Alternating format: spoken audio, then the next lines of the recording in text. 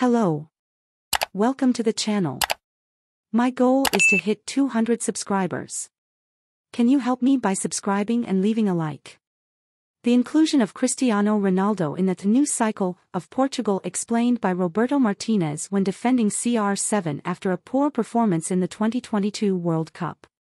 Portugal coach Roberto Martinez explained his decision to include Cristiano Ronaldo in the news cycle of the national team. Ronaldo chosen by Martinez after bad World Cup.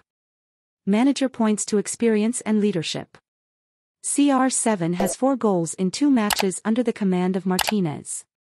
What happened? After leaving Manchester United under a cloud of controversy, Ronaldo led Portugal as captain at the 2022 World Cup under coach Fernando Santos, but his underwhelming performances saw him replaced by Benfica star Gonçalo Ramos in the knockout phase. At 38 years old and with Portugal's wealth of attacking talent, it looked like Ronaldo's days for the national team were numbered. But new coach Martinez has included him in both squads since arriving in January and has pointed to the striker's experience and leadership as an explanation.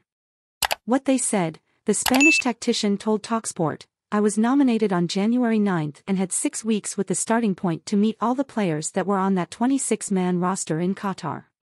So you're talking about going to the top 5 leagues in Europe, going to Saudi Arabia and being in Portugal, and it was fascinating to see each player and how they developed their roles in different dressing rooms in different leagues. At that point you have the opportunity to meet the person behind the football player, and for me it was a very clear moment. I met all the players, and in that you see what it means to play football and where they are in their careers. For Cristiano, he wasn't ready to walk away.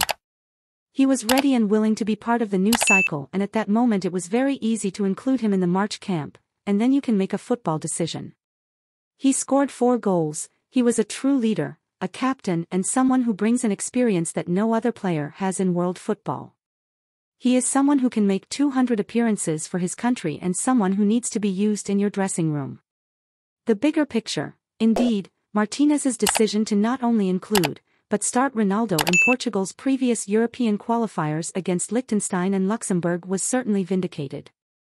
The Al Nassr captain scored 2 goals in each game, making men's cap history, and Portugal added a massive 10 goals to take control of Group J. What's going on, Ronaldo? The 5-time Ballon d'Or winner will no doubt top the line for Portugal again in their next 2 European fixtures, which are at home to Bosnia and away to Iceland on the 17th and the 20th of June respectively. Hope you enjoyed the video. What did you think of the news? Leave your opinion in the comments. If you came here, leave your like and subscribe to the channel.